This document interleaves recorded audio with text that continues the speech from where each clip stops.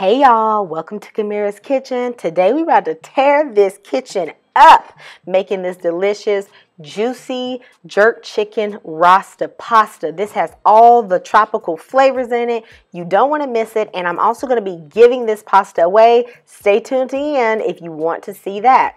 For starters, I have 3 fat chicken breasts. Now, the loyal fans know I don't really play with chicken breasts like that, okay? So if I'm telling you it's good, you know I put some, I put a little something on that chicken breast, right? To make it taste good, because I'm telling y'all it was indeed juicy. Now, chicken breast tends to be uneven. So there's a thick side and then there is a thinner side. I like to pound my chicken breast out on the thicker side to make it a little bit more even. I think it cooks better that way. And I'm just going to use a good old rolling pin, play a little whack-a-mole, okay? And I'm going to even that chicken breast out a little bit. It does not have to be completely flat. Just give it a few good whacks, okay? Build up them arm muscles, right? Now, once your chicken is flat, it will look something like this. Even if the muscle was torn a little bit at the top, no problem. We all know chicken breast is dry, so we need to add on a generous amount of olive oil. I'm putting in about 2 tablespoons right now, and I'm coating it on all sides. For seasonings, I am using the Grace's Wet Jerk Seasoning Marinade. You could also use Walker Woods. That's a fantastic brand. But this is what I had, and I'm going to, in total, use about 2 to 3 tablespoons. Now, this has salt in it, so you don't really need to add much additional salt to this marinade. I'm also using a dry jerk seasoning mix. I don't know why I like to use the wet and the dry necessarily, but I think this just gives it a better overall flavor. And this is a homemade blend. In the description box, I will tell you how I made it, but it is salt-free. I'm also going in with some all-purpose seasoning. This has some paprika, a little bit of pimento, a little garlic powder, onion powder, and I got to throw on a little extra thyme because I just love the flavor of thyme. I use a little bit of chicken bouillon for a little kick, and I like to put on some lime juice. The acid in the lime juice helps to break down the fibers of the chicken and make it a lot more tender. Do not skip adding lime or lemon to this. I'm going to mix this up, and I'm going to allow this to marinate for 30 minutes at room temperature. We're going to cook this in the skillet, so I need my meat to be at room temperature. So just let it sit to the side.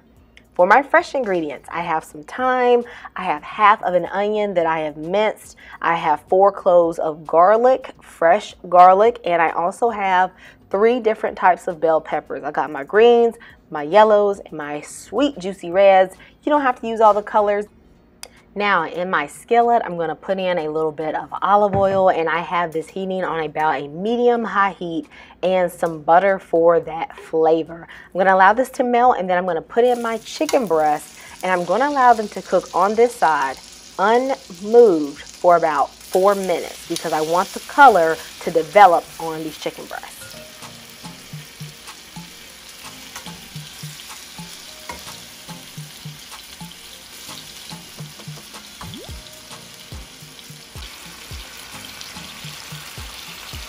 Once I have allowed them to cook for 4 minutes, I'm then going to go in and I'm going to flip the chicken to the other side.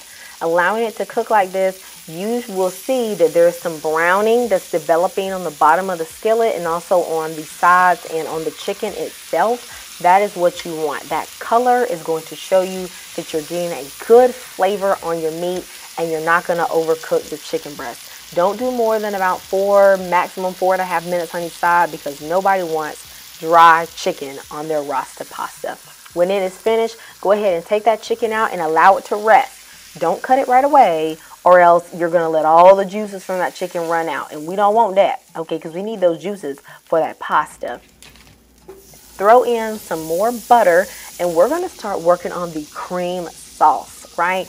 I'm first putting in the onions. The onions going to cook a little bit on their own because I want them to be caramelized and soft, but I don't want the peppers in now because I want my peppers to stay a bit crunchy. Saute this for about 1 minute.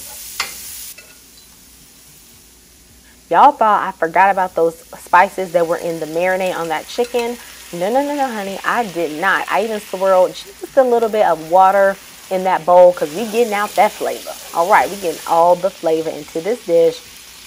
Put your thyme in the pan and let this cook just for about 30 seconds. And now for the garlic. I don't want my garlic to burn. That's why I don't put it in with the onions. I'm just going to let this cook for about 30 seconds. Now it is time for the peppers, and the peppers only need to saute for about 1 minute just to get the rawness off of them.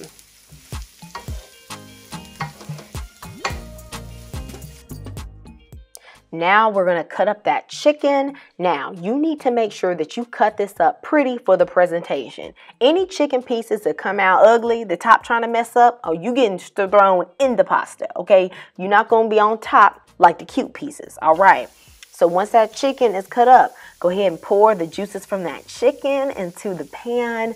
So delicious. You better not throw them chicken juices away. If you do, I am watching you. Okay, I'm coming for you. That is where the flavor is. Okay, now the heavy cream is going in. Put in a full pint of heavy cream. I'm using 2 cups here.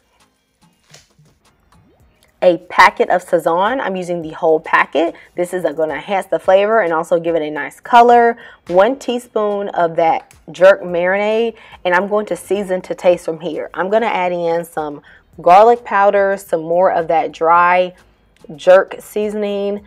I'm also going to just salt to taste here. You just have to feel out, you know, how much you like it. Because you're adding in something like pasta, which is rather bland, you're better off having a sauce that is a tad bit over seasoned, because the blandness from the pasta is going to, you know, absorb some of that flavor. I'm putting in 6 ounces of mozzarella cheese and about half a cup of Parmesan cheese for a nuttiness, and then I'm going to stir this together and allow that cheese to melt and just bubble away. Remember, taste this sauce and see how you like it. Put your noodles in. Unfortunately, my noodles were a little stuck together, but that's okay. We're going to work them apart. All right, we're just going to work them apart and slowly mix them into this delicious, cheesy, jerk seasoned sauce. Now time for the pieces of chicken that got cut up ugly. Yep, we're going to stick them in right now. Okay, yes sir. We're going to go in, and this is when we are going to mix them inside of the pasta. Nobody has to see them, okay, but we will eat them. Amen.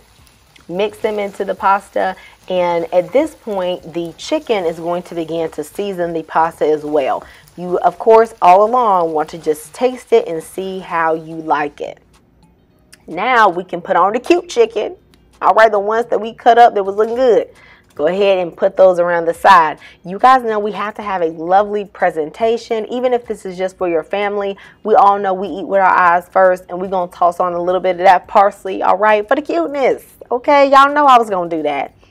Now, this Rasta pasta was absolutely delicious, and I went and I was able to make about 4 packs with this, and I also included some zucchini bread, which I will be putting a video out for soon. All right, guys, so we have packed up the Rasta pasta, and we're going to go find a couple people that we can deliver this food to. Okay, people. We found 2 people. Kamira's Kitchen.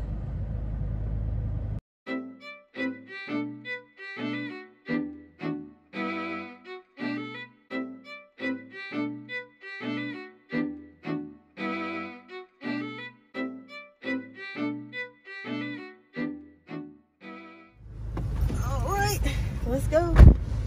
All right, so how'd it go? Oh, great. They was very friendly. Okay, tell the people that. Like, no, they were very friendly. She was like, oh, this is good. She said, this chicken is good.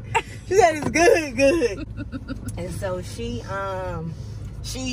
loved it. And then the guys over there, they was being funny. They were saying, oh, go and bring me one. And I only had 2 left, but it was like 4 of them. So they was like, you put something on this. It's vegan. What is this? I was like, nah, it's real chicken. And they were like, this solid. It's really good. So they enjoyed it. And one of them, she was just saying that she's been having a tough time, and so it really blessed her. She said she really enjoyed it. So yeah, they enjoyed it. So yep, guys, so we dropped off 4 plates of Rasta pasta, and we're gonna keep doing this on this channel. So you guys let me know in the comments, who else should we get food to, who else should we reach out to, what else y'all want me to cook for them. okay? And I'll see you next time on Kamira's Kitchen, and goodbye.